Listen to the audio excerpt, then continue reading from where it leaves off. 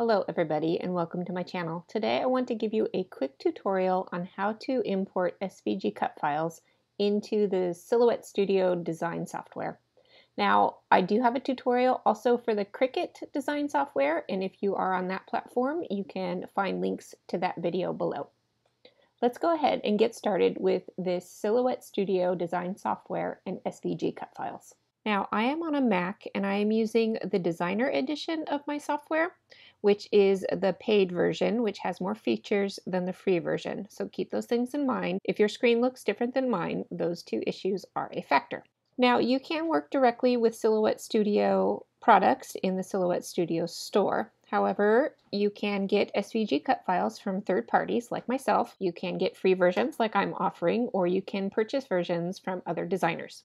So in order to work with the SVG cut files, it's simple in Silhouette Studio. You just need to go up to your File menu. You need to choose the Open option, and then you will see all of your files. I already have open my cut file folder, and then within here, these are all my file types that are available. Anything in dark gray will be available to import into your software. You can import other file types, but we are just going to be talking about the .svg file type. I'm going to choose this Curvy Basics file and click OK. And now it is imported into my software, and you can manipulate it and cut it from here. But all these pieces are in one large group, so let's break them apart. When I open my software, this window I see here is called the Page Setup window, and that gives me options for when I'm ready to send it to my cutting machine. However, we're not ready for that step yet. So we want to go up to this panels menu and choose the Layers panel, and that will replace this Layers menu here. Now you can see that we have this one big group, and if I click on this eye, it will shut that whole entire group on and off.